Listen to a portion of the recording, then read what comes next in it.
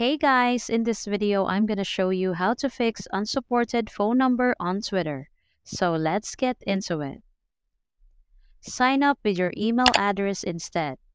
In your email, Twitter will give you a 6-digit verification code.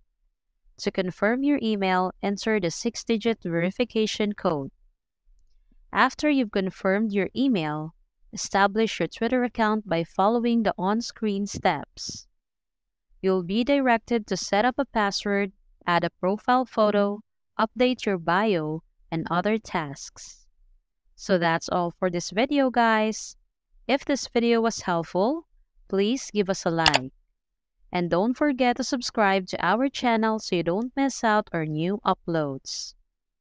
Thanks for watching, and I will see you in the next one.